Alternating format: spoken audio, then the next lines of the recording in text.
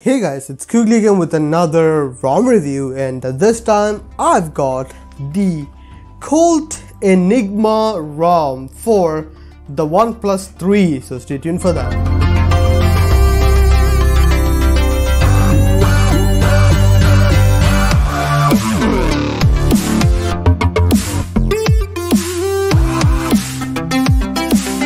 So guys, the Colt Enigma ROM. This one, I mean, the Colt OS has been out for some time now, and I have used the previous versions of this ROM. It's a very interesting ROM. It is usually a ROM with the bare minimum features and with a great stability and battery life, which I really liked. Now, the Enigma version is their Pi release, and it is actually pretty damn awesome. I really like this one. Let's get started now. First of all, in the About Phone page, you will see all changelog, all that is available. Android version is 9. Colt build is this one. This is the latest version which is available here. And from the forums, I can make out that they are using the Maris extended kernel, which is a great kernel for any ROM on the OnePlus 3, and that's a really good thing. So you are going to expect a lot of features about that. So it's been working out really well. So you can see kernel version is 3.18124. It doesn't say Maris extended, but it is what it is. So yeah, as you can see, there is this logo and all that, which is pretty cool. Still using October 5 security patches, which well, it's going to get updated soon enough. So that's also there. They are planning an update schedule of about every week. So in the system option, you also have the option for the gesture option, so double tap the power button for gestures, and all that is available. So that is it in the About Phone page. Now let's get to the features now. Before I get started on anything, the ROM is super stable. One more thing which I do want to add is that if you didn't know this, I am no longer using the OnePlus 3 as my daily driver. The review is going to be different today because the main thing is I won't be grading anything. I will be talking about this and will be reflecting on the experience whose phone this is right now. The battery life, I've actually opened this up and she was using this phone as normal. So I won't be grading any ROMs on the OnePlus 3 because, well, that's not my daily driver anymore. Let's get to the features now. First of all, this is a very good feature-rich ROM. It does have ULTE. I have tried it out. It does work out, so you don't need to worry about that. Apart from that, all the features are inside the Colt Enigma options. So in the status bar option, you can see status bar item can be customized, which is pretty cool. Works out really well. Battery icon can be customized. It does have all of these options, and also battery percentage can be enabled inside the icon, outside the icon. Traffic indicator can be enabled. There is a threshold level for that, which does work out really well. 4G icon, VLD icon can be customized, enabled or disabled, whichever you want. Then the quick setting option, you can set the opacity of the quick setting panel, show CPU info, you can have that. Brightness slider can be enabled. Brightness slider on the bottom can be customized if you want that on this one. It does work out. It doesn't have the brightness auto icon available, which I would have liked to have, but hey, it is what it is.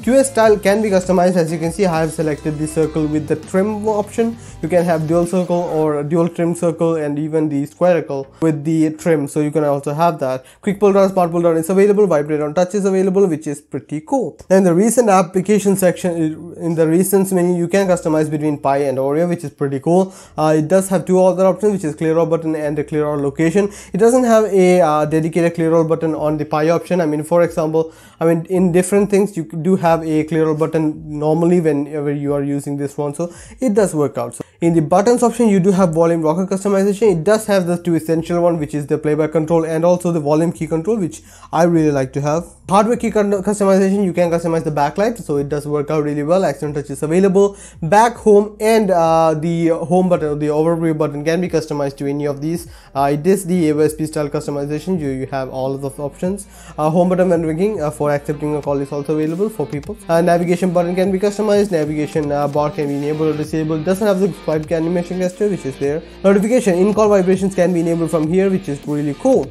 In the lock screen options, you do have customization for lock screen charging indicator. Lock screen options, double tap to sleep, double lock screen shortcut can be customized. In the power menu options, it does have a lot of options here, so it does work out really well. You can customize all of this. In the Colt decorator, in this one you will find the Omni style theming engine, which is available with MSM extended and all that. I really like this one. It does have a few extra colors also. I really like this one. It does work out really well. It's just amazing. I'm using the 00 color. You do have a customization for composing everything. It does have all of these colors available as the primary color and all these accents, which works out really well. I really like the theming engine on this one more than the theming engine on other AOSP ROMs, so that's pretty cool. And then we have the About Colt OS page where you can see the changelog and do all sorts of things here. You can see the developers for this, so you can actually find all of this information here. So it does work out really well, and it's a great thing. Now apart from that, in the display options you do have night light, which you can enable disable from here, so that does work out really well. Adaptive brightness can be enabled, which is normally what you should keep enabled. Font size and display size can be customized. Apart from that, all of these options are also available. It does also have a device theme, which is automatic and light and dark. Now it does work, but I would prefer to use the theming engine which is available in the Omni style one, so that's something there. Sound options can be customized from here. It does have vibrate to call. It doesn't have the increasing ring volume, which is something which I use personally. Apart from that, everything basically is the same thing. It does have device settings where you can swap the buttons. Originally out of the ROM or out of the box after flashing, this one has the Samsung style layout, which I have swapped to this normal OnePlus layout, which is there. You can customize that, work out very well. Notification slider can be enabled from here. I mean, you can customize what all stuff does. You can see that sRGB mode is enabled and wide color mode is available. No high brightness mode though, which I would have liked to have, but anyways, that is there. Now ambient display triggers are also available from here, which you can enable, and it does work out really well. So you already have it. It does works. Gesture options are also available for the off-screen gestures. You can enable or disable that. Something else which is available are the options which is in the quick setting panel. You can customize into all of these options, which is really cool.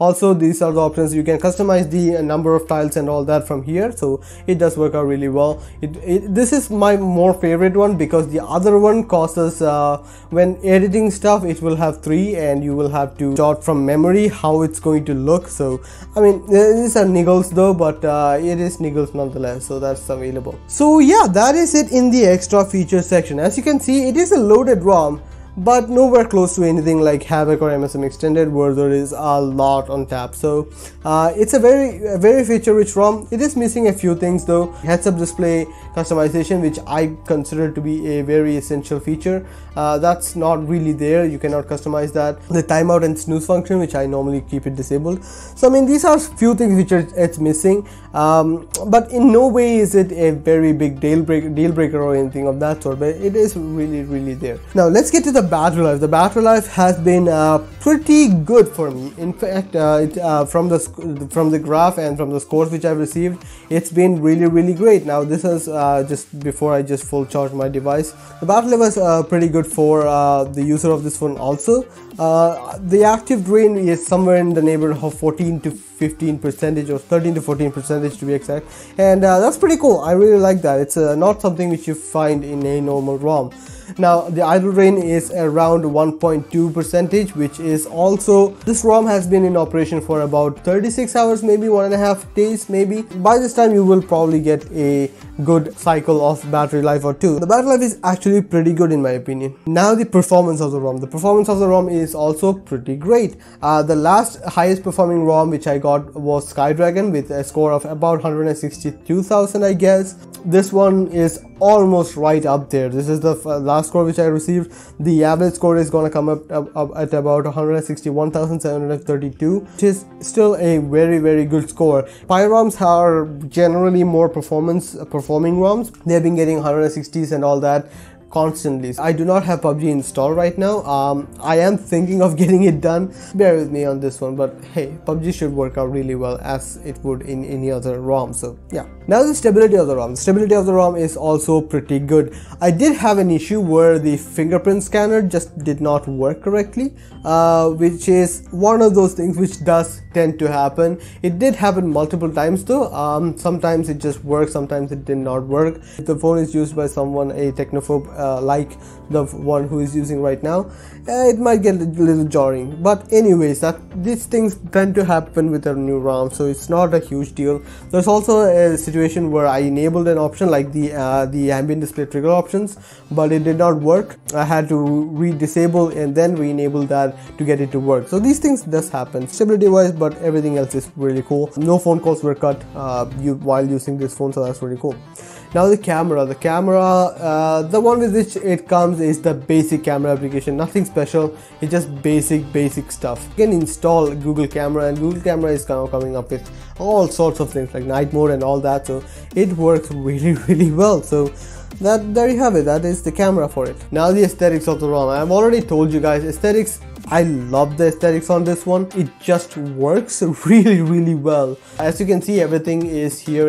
It just works. I'm really happy about this one. The theming engine in this one is very customizable, not just dark mode, not just light mode. It has tons of other options like translucent, transmode, and this ROM also comes with a few extra built-in stuff, which I really like it. Considering all that, I really like the theming engine in this one. It just works really well. Now comes the overall experience of the ROM. The overall experience while using this ROM was pretty good actually. I didn't have any issues with that, neither did the person who is using this one. Apart from that fingerprint issue where I had to just restart the phone, which, well, it did happen, but I mean, it shouldn't be a deal breaker. It happened multiple times, even though it shouldn't have, but it's what it is. But I don't think that to be a huge deal when you are dealing with a custom ROM, so that is one thing there.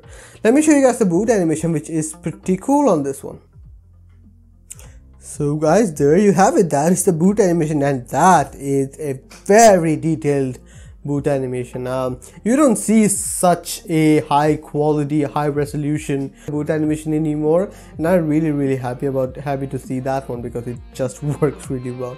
So guys, there you have it. That is the Colt Enigma ROM. This is in development. This is going to get better, and I really like it already. I mean, it is a very good ROM. I wouldn't mind using this as a daily driver for someone who is not me. I like more features. I guess everyone knows that. These are the features which is available for this ROM. Hope you guys like the video. As I've already said, I have not used this extensively. I've used this just for the purpose of getting everything ready, checking out everything, and I just gave it away to my mom after everything is set up, so she'll use it as she does. And I mean, considering from her usage, it is about an average to moderate amount of usage, which is right up there with any other Android user. So battery score is basically what I get from the normal usage which is available there, and I think that should work out really well. So yeah, hope you guys like the video. Please share, subscribe, and like the video if you found it useful. See you guys next time. Bye.